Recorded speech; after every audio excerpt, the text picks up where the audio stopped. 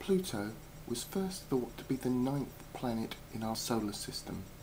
Discovered in 1930 as part of the Kuiper Belt, a rock and debris-strewn region in the outer part of our solar system.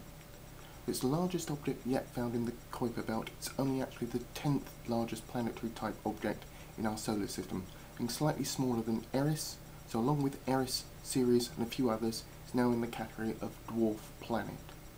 The reason why it originally was classified as a planet was that early estimates of the mass of Pluto put it similar to that of Earth, whereas the latest estimates put it about 1/4% of that of Earth.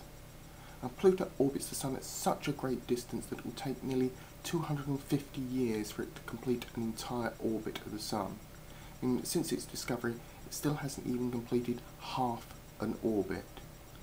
Now, possibly due to the distance from the Sun and other planetary bodies, Pluto has a collection of large moons relative to the size of Pluto, all with names relating to the Greek myths of the underworld. Most notably of these is Charon, which if scaled up would be nearly 10 times the mass of our own moon. In fact, there's a question of whether it should be said to be in orbit around Pluto at all, or whether the pair should be actually considered to be kind of a binary system.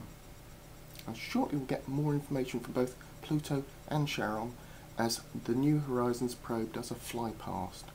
However, even though the craft is packed with scientific instruments, it's akin to trying to take a photograph of a railway station from the window of an express train as it thunders past.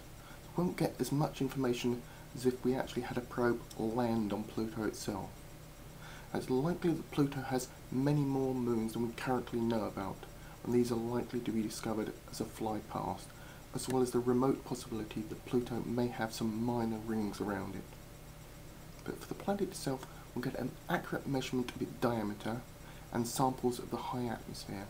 But most importantly, there will be 2 overlapping maps of the surface of both Charon and Pluto. Since these maps will be taken from both the long-range reconnaissance imager and the multispectral visual imaging camera, the imaging will be repeated, and the difference between the images can be compared, see if there's actually any change in the surface conditions of both of these bodies. This will mean that we can actually see if the surface is active in any way, say either due to weather or volcanic activity of some description. And no matter what the outcome, it's likely that New Horizons may spark a new interest in space, much in the same way as the Voyager program did. Hopefully that's going to be the case, and hopefully we get much more information from these probes.